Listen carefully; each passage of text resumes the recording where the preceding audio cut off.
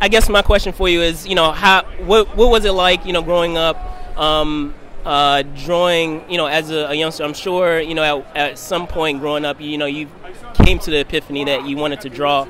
So, how did your parents take it, and were they very, supportive at that time, when you, brought that up to them and revealed that to them? Yeah, I mean, my parents were always supportive, I guess. I don't remember them ever having an issue with it, and I drew from the time that I could. I mean, I know I drew in kindergarten. That's the earliest I can remember, like, doing it, because it would impress my friends. I drew dinosaurs and Stickman Wars and all this cars, all this stuff. But obviously, I must have done it before then. Right. And as I grew older, and my parents were always very supportive. And I remember in 6th grade, I used to draw a ton. I discovered Frank Frazetta, and I was a big comic book fan. And my dad worked at this company where he could bring me home all this paper. So he would bring me home paper to work on, So those were my sketch pads. And I have tons, reams and reams of that stuff, with littered with, I drew all the time. I watched TV and, like, sucked in, like, Star Trek and Johnny Quest and all these great things when I was a kid. And then they were supportive when I was older, too. They were always supportive. So what was that anecdote? I know you had that interesting anecdote that you were talking about with drawing, where it wasn't necessarily, it was concern, but maybe not for a different reason. Oh, yeah.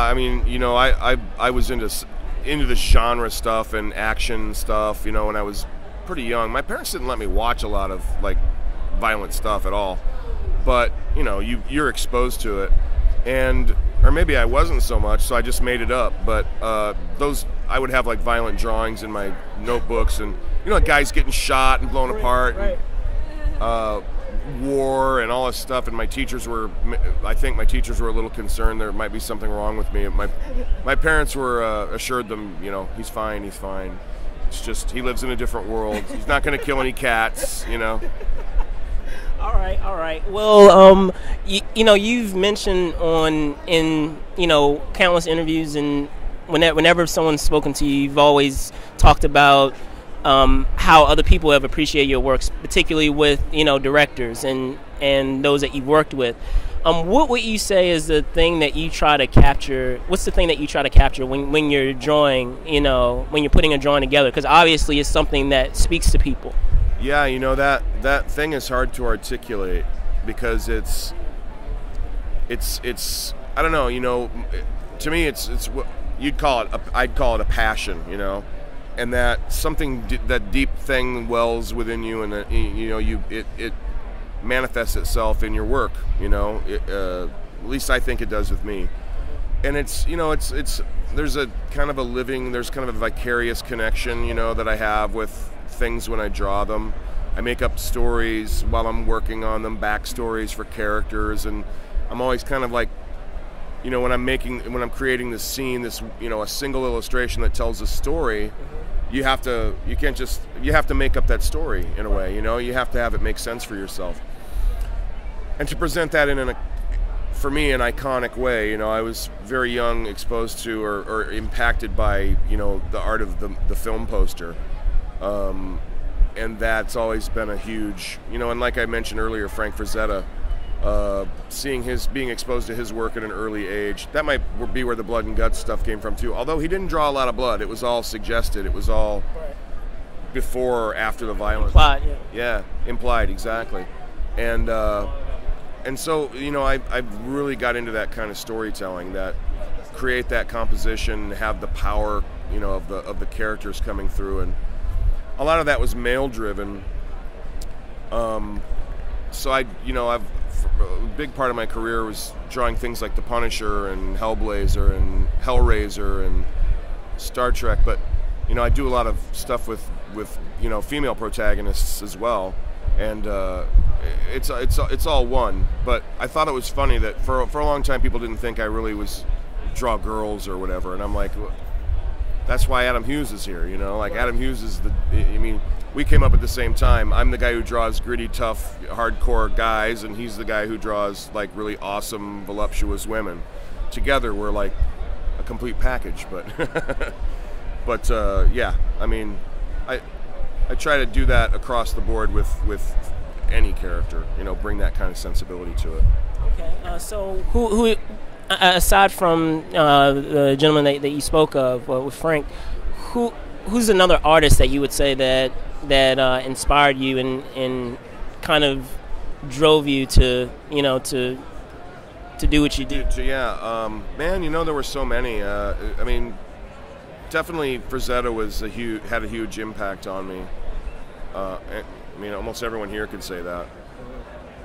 It doesn't really, you know, when you look at my work, that's something you don't see a Frazetta influence in there necessarily, but it's there. And I think that knowing how Frank worked and knowing when he worked, how he felt, there's a strong connection there. I think that I kind of feel like that energy comes from the same place. And but as far as influences, man, there's so many. Mobius is a huge influence. Jean Giraud, who passed away last year. When I first started to learn how to ink, Al Williamson was my teacher. Not that he ever knew that, but I had a book called The Art of Al Williamson, and I learned everything I knew, you know, brush. And it's not like somebody taught me the technique. I kind of looked at what he did, and I just learned how to do it. It gave me and looking at his work gave me the confidence to try it. So Al Williamson, I think, is definitely a big influence. John Byrne was a big influence on me when I was younger. I wanted to draw like John Byrne. He was like a very popular artist back in the 80s.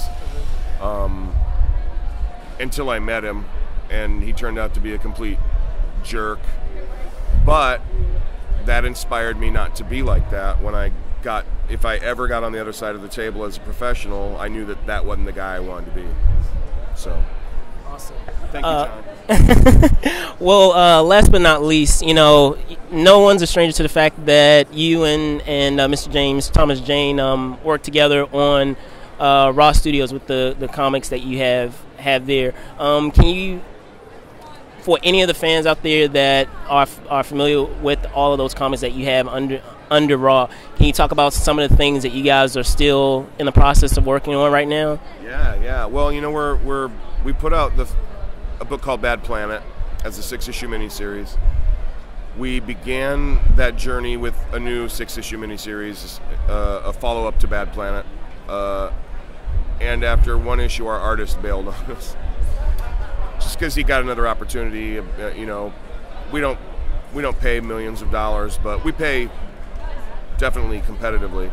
But he got an offer he couldn't refuse, so he left. And then he ended up coming back and agreeing to do a second issue for us, but it left us in the lurch as to what to do. And then in the meantime, we're a boutique company.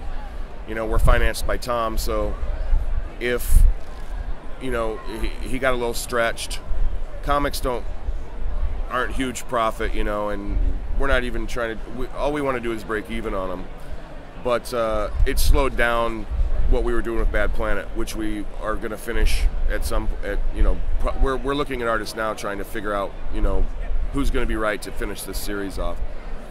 So that's all in the pipeline. But we're also gearing up to shoot a Western film that Tom's directing, which takes an enormous amount of energy and time and attention and focus to do. So, you know, we're wrestling with the fact that that's kind of got to be on the back burner for now, but we're also very determined to move it forward.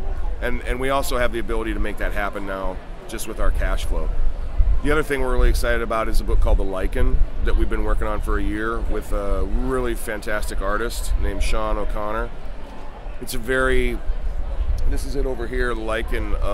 It's a period piece about hunters who run up against something that is going to hunt them. And it's a werewolf story, but it's not a werewolf story you've seen before. It's the closest thing I could like compare it to might be the 13th Warrior. But I don't remember any werewolves being in the 13th. No. But it's not. But that's just the closest thing I can compare it to as a period piece, as a, you know, as an action experience. And then we've got Alien Worlds and Twisted Tales. Twisted Tales we're developing for television.